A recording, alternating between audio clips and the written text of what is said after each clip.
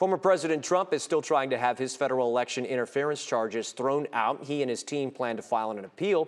And in the meantime, they say the case should be paused.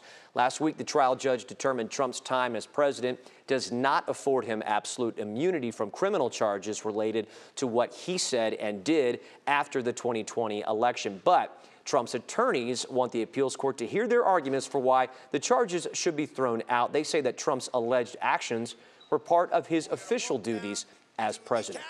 No matter what the appeals court decides, the Supreme Court will likely have to weigh in on the issue of presidential protections. The trial is currently scheduled to begin in March.